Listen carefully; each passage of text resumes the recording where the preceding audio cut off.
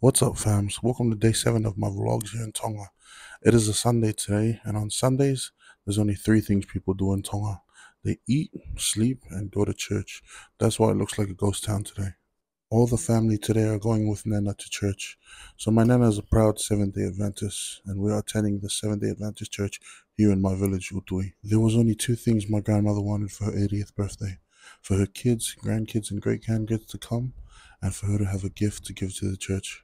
Today we are giving that gift. From all the birthday money that Grandma got yesterday, from all the gifts, she wanted to give a generous donation to the church today to help build and sustain the church here in Udui. Such a beautiful woman with a pure heart. My dad and all his siblings grew up Seventh-day Adventists, so sitting in this church today would have brought back a lot of memories for them. It's pretty funny because everyone in this church is related. The church is basically made up of my grandma, all her brothers, their kids, and their grandkids.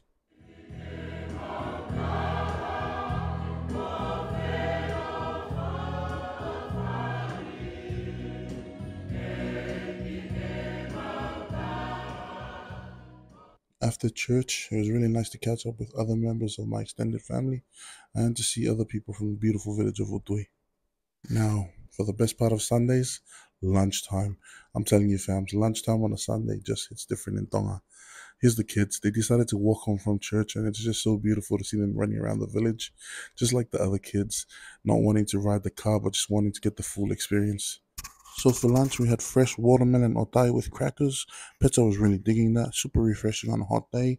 We also had some pig on the spit. We had some lu.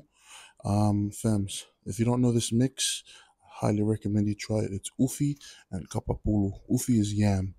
Yeah, so check the size out of these coconut crabs. My mom was super excited to show everyone.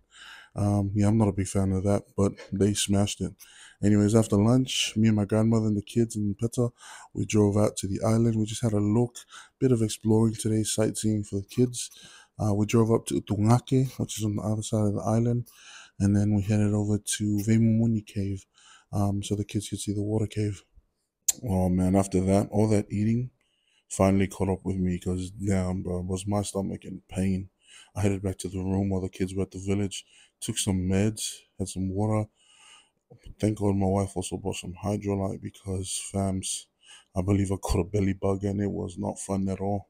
After that, had a little hydration and I had a little nap.